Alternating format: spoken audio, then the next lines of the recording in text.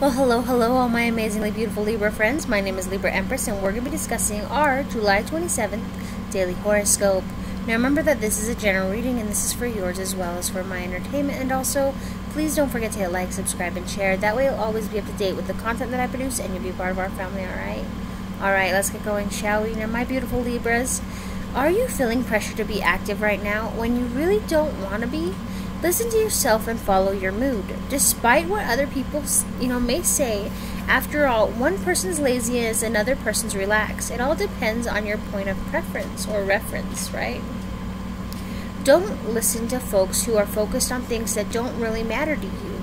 You need to learn how to negotiate and reason with you, and you don't have to make it any easier for them, alright?